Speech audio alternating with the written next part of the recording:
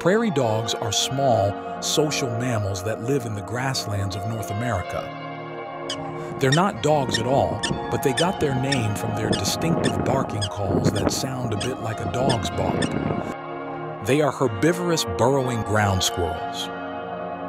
Prairie dogs live in complex underground communities called towns or colonies, which can consist of hundreds of individuals.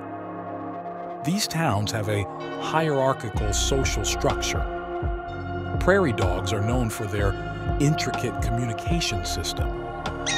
They have different vocalizations to warn the colony of predators, with distinct calls for specific threats like hawks, humans, or snakes.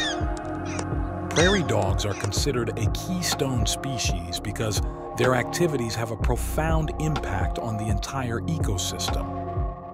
Their burrows play a vital role in the ecosystem by aerating the soil and promoting plant growth. Many other animals, like burrowing owls and rattlesnakes, depend on their burrows and forage in the areas they maintain. While they primarily eat grasses, prairie dogs have a diverse diet that includes flowers, leaves, seeds, and even insects. Prairie dogs hibernate during the winter months to conserve energy. They can go without food for several months while in hibernation.